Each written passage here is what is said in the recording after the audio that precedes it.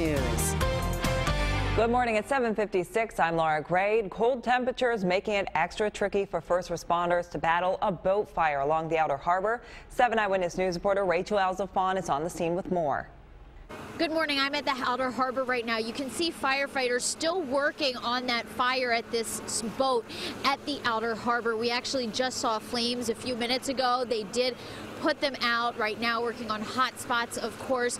Now this is a very strong smelling fire. We're very close to the skyway, so if you're going over it into Buffalo today, there is a good chance that you will be able to smell it in the next few minutes. Once again, Buffalo Fire Department here at the outer harbor working on putting out this fire at this boat in Buffalo. Rachel Alzafon, 7 Eyewitness News.